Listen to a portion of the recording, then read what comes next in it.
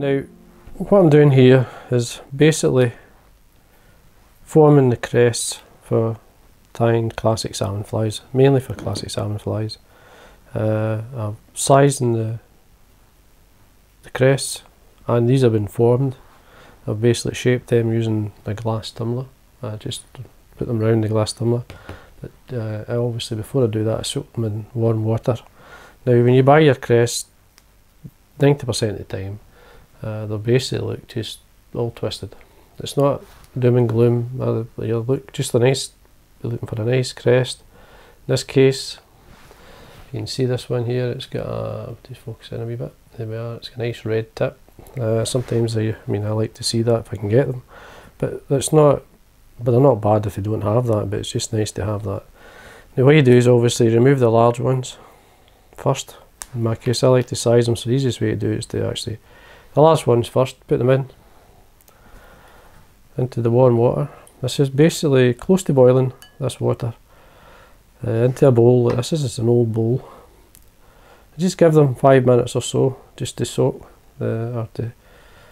basically it soaks up the water and softens the feather, and it allows you then to basically put them onto a tumbler. Now I have different sizes. This is just a Slim Jim. I'm using in the small, as you can see there. And what happens when you put them on, the shape of the glass, it takes the shape of the glass, but though you can shape them as well, and you just sit it on your desk and allow them to dry, and they fall off naturally, just fall off and onto your desk, and then you can size them up like I'm doing here. So the large, medium, small, extra small, and I'm doing the large on another two here. So what I'm doing now is just basically going to put them onto the glass. Now this is kind of a wee bit closer so you can actually see what I'm doing here. Is just pulling these feathers along the glass, remove them from the warm water using the tweezers, take away the excess, and then just start off about the air and then slide it in so that the fibres then slide into shape at the back. Then what I like to do is just make sure they're nice and straight. Use a small brush. Very easy to do it. Like, get another one here just to show you again. Just take away the excess water. So we basically start there, slide it around so that the fibres go straight. Let it go. And there we are. And then if you want, we don't really need to do this one, it's fine. So we just run the brush along. And we keep going to basically I'd usually do both sides of the glass. But you can see there's our crests online. When you're doing the smaller one, so there's the small. And these are ready for falling off. They're actually falling off just now. So basically I'll just encourage it to just fall off onto your desk. And there you are, that's them all ready. These crests are ready to be tied in for either tails or smaller flies.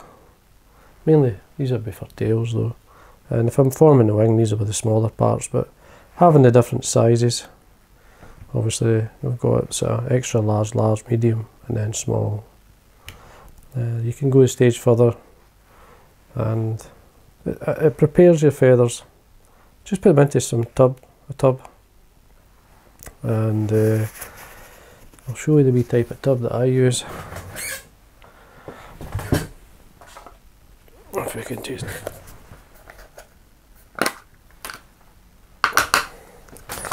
so what I do is, this is the tub that I use here, so we just put them in. These are tubs that I got years ago. Now, as I say, you just put them in. You get a tub of some sort and put them into small bags, as long as you keep the bags quite flat. Your crests will sit like this, and when you need them you just obviously bring them out. They're nice and sized. There's a nice crest there, so, and you can manipulate the crest with your nail. I just lightly on the back, change the shape. I'm just running it lightly. It'll shape to suit the type style of fly that you're actually tying, and you get a nice drop crest. So it's really nice.